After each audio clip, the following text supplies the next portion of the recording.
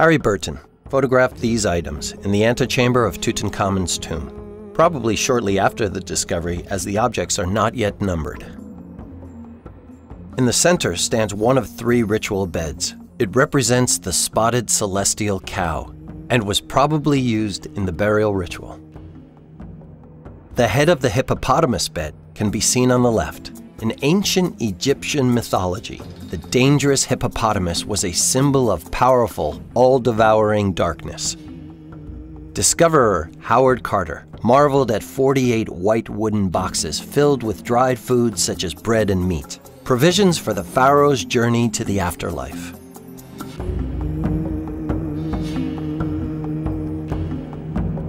On the middle bed is a round wooden box along with 2 gilded sistra that were used in rituals as rattling instruments. The clutter of stools and a couch on top of the celestial cow looks as though it was thrown there in a hurry.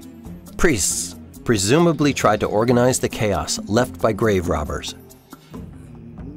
The eye is drawn to a nearly disintegrated papyrus stool and a box made from ebony and reddish wood on the floor. The small stool, made from ebony and ivory, has duckbills as feet. A spotted leopard skin serves as a surface to sit on.